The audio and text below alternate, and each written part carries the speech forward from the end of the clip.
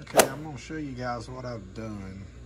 Basically, I took the shock springs completely off so that it sits down, there's nothing moving at all here.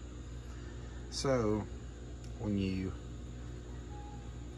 hit a bump or anything, you got full articulation.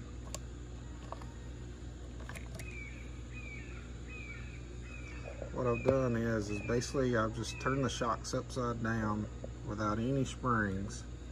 So that allows the body to sit down really low until you start moving, and then of course it'll give it plenty of room to get down in there and find some traction.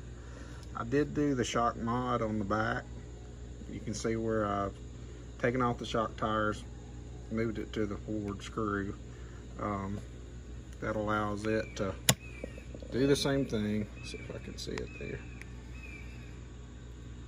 That allows everything to sit down really low.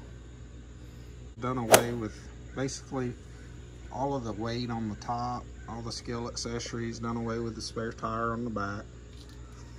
Trimmed my front bumper up some just to make a better approach angle.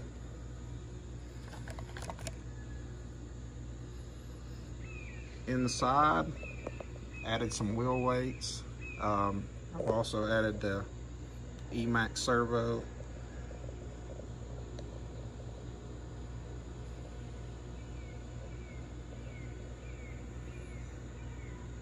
Changed from the Velcro over to a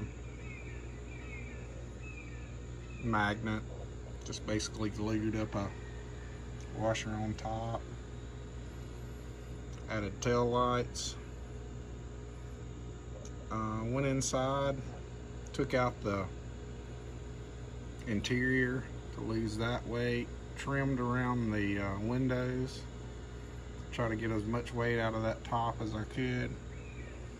And so far it seems to be working very well.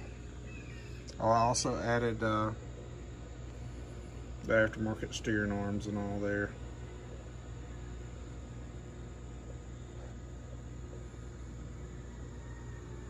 Well, let's take it for a run on the course and see how it does.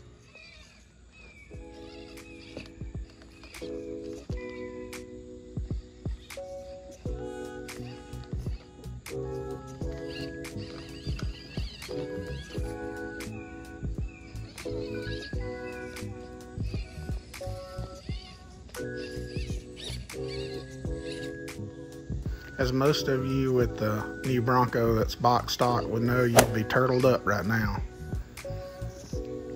every time you got on these little side hills.